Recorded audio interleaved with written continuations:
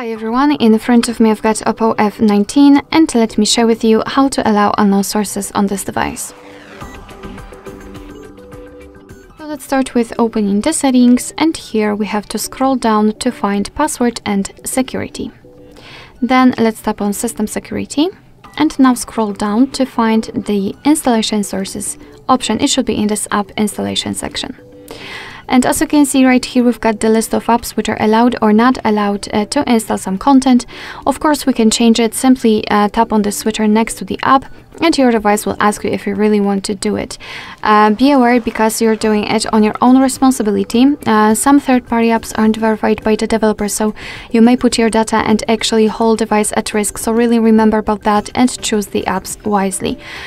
So if you're ready, just tap on allowed, and as you can see, from now on the Chrome is active, which means that it is allowed to install some content, and it will work the same with all other apps.